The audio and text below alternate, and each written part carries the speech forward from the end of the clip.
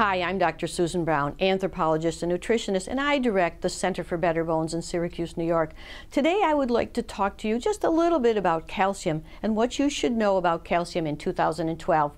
Here's a starter list. Number 1, calcium is important to bone and to the entire body, but it needs to be put in proper perspective.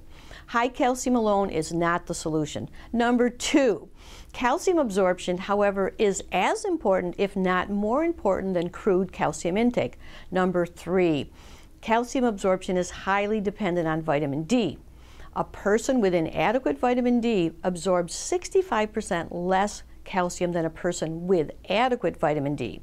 Number 4, research now documents that the average person needs vitamin D levels of at least 32 ng to properly absorb calcium. Number 5, high-dose calcium, such as the 2,000 or 2,500 milligrams previously recommended in the U.S., is not only ineffective, but it can be harmful and can increase one's risk not only for kidney stones, but also for arterial calcification.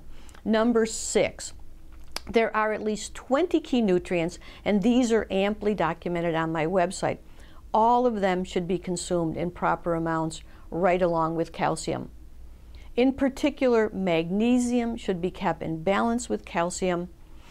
Vitamin K is extremely important for the proper utilization of calcium. Keep these in mind. Number 7, reflecting the new scientific finding on calcium, the recent Office of Medicine, RDA, for calcium was lowered to 1,200 milligrams a day for postmenopausal women and somewhat less for men. That's 1,200 with diet and supplements combined. As a final tip, I would remind you that plant sources of calcium are highly absorbable. The calcium from bok choy, kale, collards, this plant calcium is even better absorbed than the calcium from dairy. I hope these insights have been helpful. Those of you interested in broadening your understanding of calcium, or those who want to further sort fact from fiction about this important mineral, are referred to my website, betterbones.com. While on the website, I suggest you sign up for my weekly bone health blog. In this email blog, I summarize the latest scientific findings on calcium and its implications for your nutrition program and your health. This is Susan Brown, wishing you lifelong better bones and a better body.